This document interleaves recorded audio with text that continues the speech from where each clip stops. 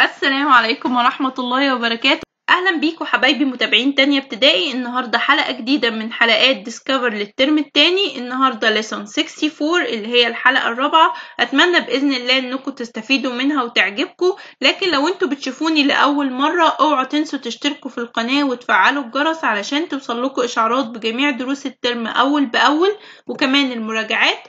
بفكر حضراتكم أن أنا بحطلكوا على القناة هنا جميع دروس الماث لجميع الصفوف وجميع المراحل، منهج جديد ومنهج كمان قديم. وكمان لو انت ضغطت على الجرس واخترت الكل بكده هيوصلك اشعار باي فيديو جديد بينزل على القناة. وعشان ما اطولش عليكم يلا بينا نشوف lesson64 بيتكلم عن ايه.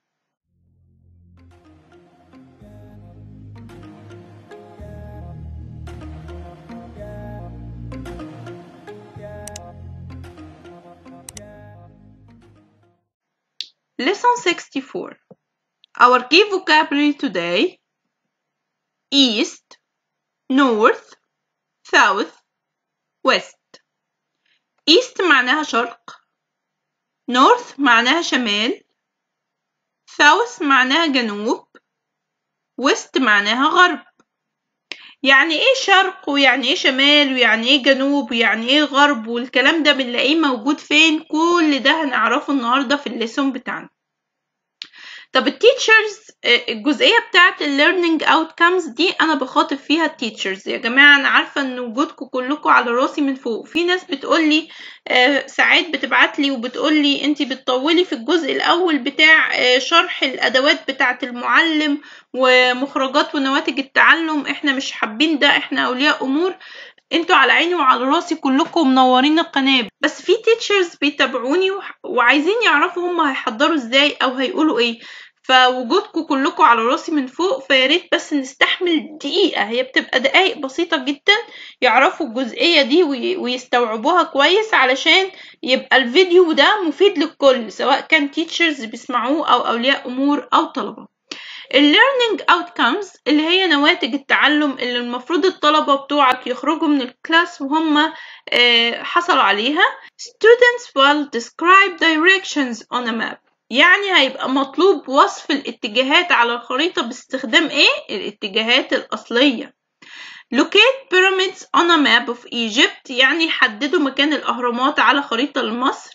Calculate distance between places on a map. وهيحسبوا المسافة بين المدن على الخريطة. يا ايه الكلام الكبير ده؟ معقول تانية ابتدائي هيعملوا كده؟ هيعملوه بسهولة جدا، لانه ما تستعجلوش، اسمعوا الفيديو للآخر، ما تفوتوش اي ثانية ولا تجروا اي دقيقة من الفيديو وهتلاقوا الموضوع بسيط جدا. يبدو ان الكلام في الاول كده صعب مكلكع كبير، لكن الموضوع بسيط جدا جدا. طب الماتيريالز اللي التيتشر المفروض هيتعامل بيها في الليسون ده هتكون ايه؟ الستودنت بوك والبنسل والكريونز والشارت بيبر اور بورد والماركر. دي ماتيريالز بسيطة جدا. ستودنت بوك كتاب الطالب، بنسل قلم رصاص، والكريونز الالوان، والشارت بيبر اور بورد يعني اما يستخدم الورق القلاب او السبورة البيضاء، والماركرز الاقلام. Today we will learn more about how we can find our way around Egypt using maps and satellites picture. Please raise your hand if you can remind us from our last theme what a satellite is. يعني ايه الكلام ده؟ يعني احنا النهاردة هنتعرف اكتر عن مصر وازاي نستخدم الخريطة او حتى صور القمر الصناعي. ارفع ايدك لو انت فاكر وعارف ايه هو القمر الصناعي. هتبدأ طبعا تسمع من الولاد، والكلام ده هو الكلام اللي التيتشر بيحطه في دماغه وهو بيبدأ الليسون ده.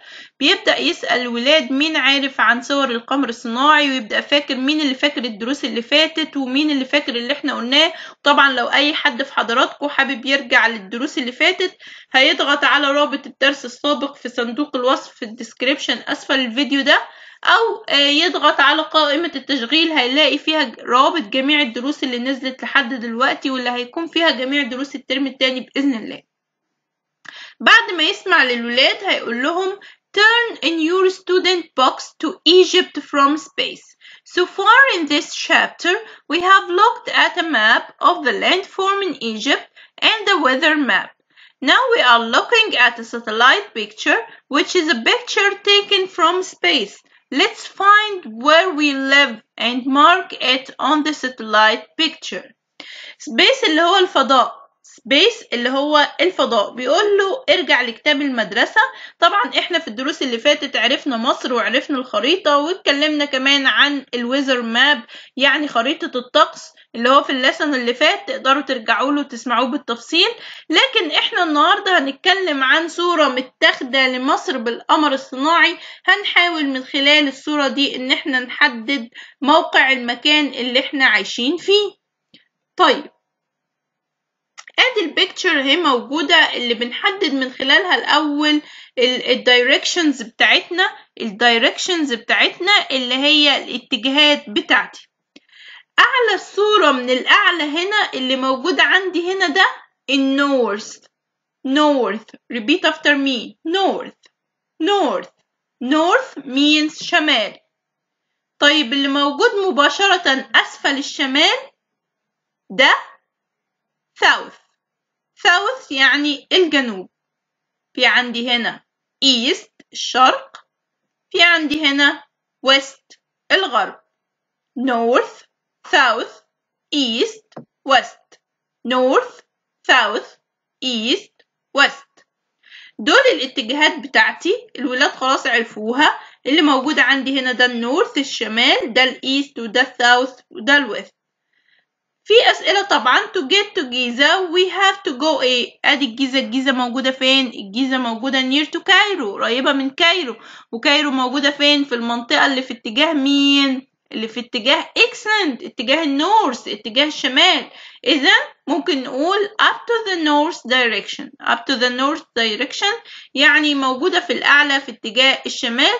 ودايما هتلاقي في الماب في الخريطة في سهم كده، في راي يعني سهم موجود لأعلى بيدل على اتجاه الشمال، اللي ممكن نختصره في اللتر N، capital letter N.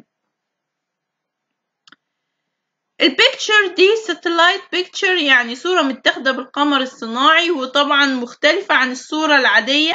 لكن الصورة المتاخدة بالقمر الصناعي من أعلى بتوضح إن دي منطقة زراعية، وإن هنا في عندي هرم وهنا في عندي هرم. طبعا دي صور للقمر الصناعي زي الصورة دي بتوضح عندي ده خوفو وده خفرع وده منقرع. دي اللي 3 pyramids اللي موجودين في الجيزة. ادي شكل صورة القمر الصناعي. طبعا صورة القمر الصناعي بتبقى مختلفة عن الصورة العادية. دي منطقة الجيزة من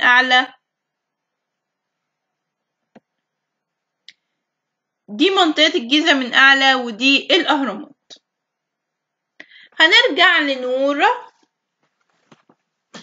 هنرجع لنور والستوريز بتاعت نور موجودة في الدرس بتاعنا. والنهاردة نور's family makes plans. اللي حصل عائلة نور تضع خطة للرحلة. نور's family makes plans يعني عائلة نور بتحط خطة للرحلة. read the story, circle words you don't know. أنا آسفة جدا على إن الصورة باهتة جدا، بس هي النسخة الإلكترونية اللي أنا لقيتها على موقع مناهج تعليمية وحملتها هي بالشكل ده. الحقيقة النسخة الإلكترونية سيئة جدا جدا، واللون بتاعها باهت جدا، وأنا ما عنديش أي نسخة إلكترونية تانية غير دي.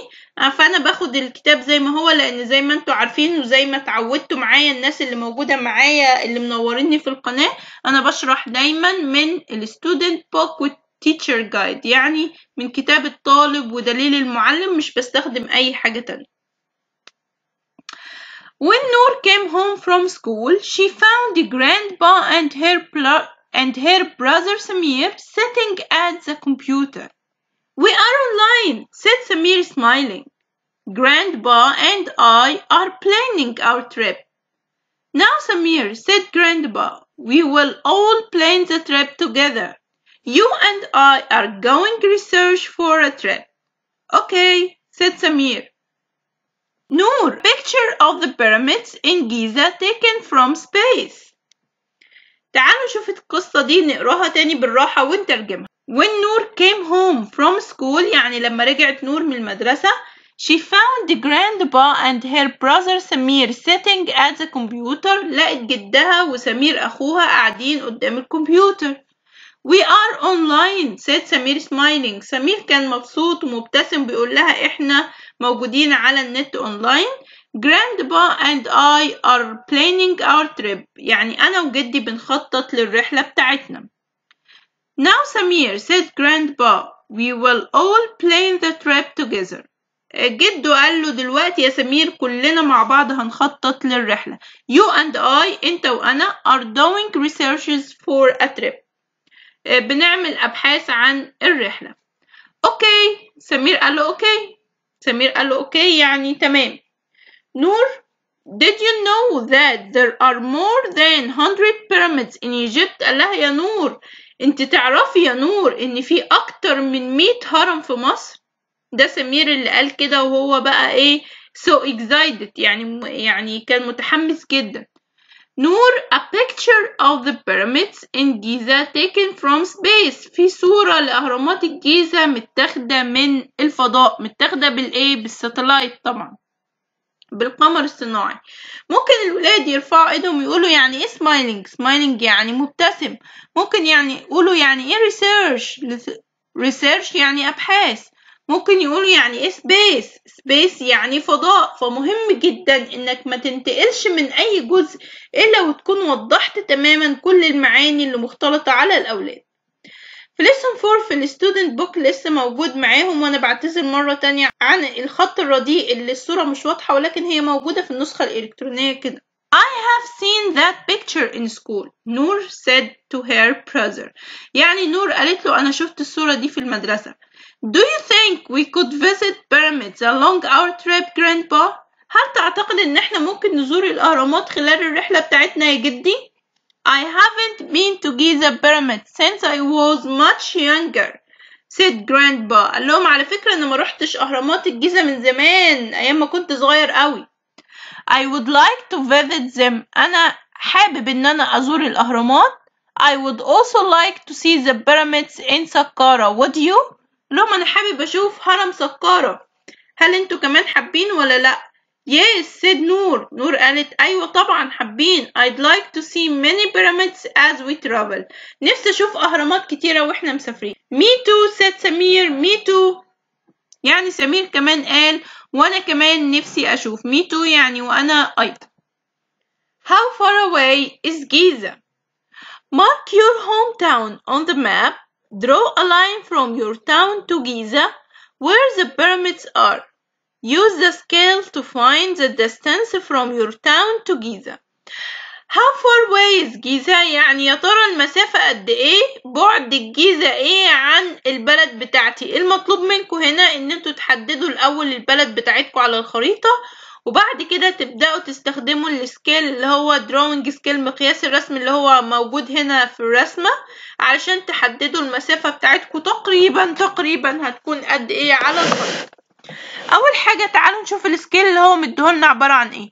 هو بيقول ان المسافة من 0 ل 50 بالجزء ده، والمسافة من 50 ل 100 كيلومتر بالجزء ده، يعني الجزء ده كده كله على بعضه عبارة عن 100 كيلومتر.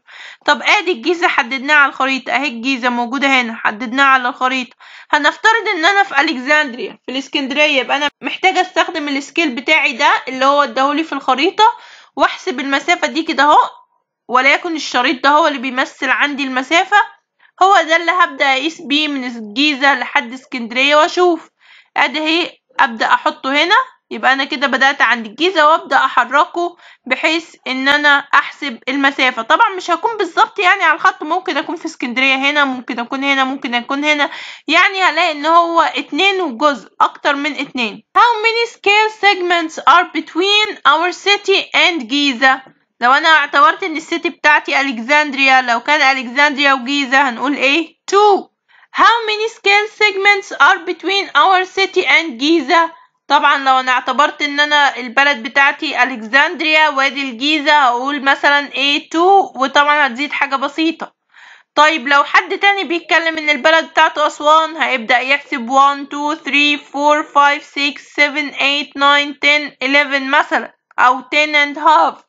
طب لو حد تاني البلد بتاعته هرجادة هنا، طب لو البلد بتاعته بني سويف، طب لو البلد بتاعته سوز أو إسماعيلية أو الطور أو العريش، هيبدأ يحسب من جيزة لحد العريش. أدي 1 2 3 4 5 6 مثلا، على حسب ما هي موجودة هتحدد البلد وتبدأ تحسب الديستانس بالسكيل اللي موجود في الرسم. Calculate the distance using complete scale segment here، يعني هنحسبها بالسيجمنت بتاعتنا. هنقول 100 كيلومتر plus 100 كيلومتر equals 200 كيلومتر. كده أنا حسبتها باستخدام التقريب، يعني تقريبا بالسكيل اللي هو اداهولي في الرسم. لكن لما يقولي how far away is جيزة، يعني الجيزة بتبعد قد ايه؟ greater than 200 كيلومتر، يعني أكتر من 200 كيلومتر المسافة من الجيزة لحد الإسكندرية. لو كانت بلدك في أي محافظة تانية من اللي مكتوبين، شوف أنت موجود فين، في الفيوم، في مطروح، موجود في أسوان، في الأقصر، في سوهاج، موجود في قنا، موجود في أي مكان أنت موجود فيه. بتبدأ تحسب بنفس الشكل اللي أنا عملته لك ده، تحسب الديستانس من أول الزيرو لل100 كيلومتر، والوحدة اللي أنت قدرتها هنا دي بتاخدها وتنقل بيها ما بين المحافظات عشان تحسب المسافة بتاعتك. دي كانت نهاية حلقة النهاردة، وجاوبنا على الأسئلة اللي موجودة في كتاب المدرسة. لو كان الفيديو عجبكم أتمنى تحطولي لايك وما تنسوش التعليقات. أشوفكم على خير الفيديو الجاي، والسلام عليكم ورحمة الله وبركاته.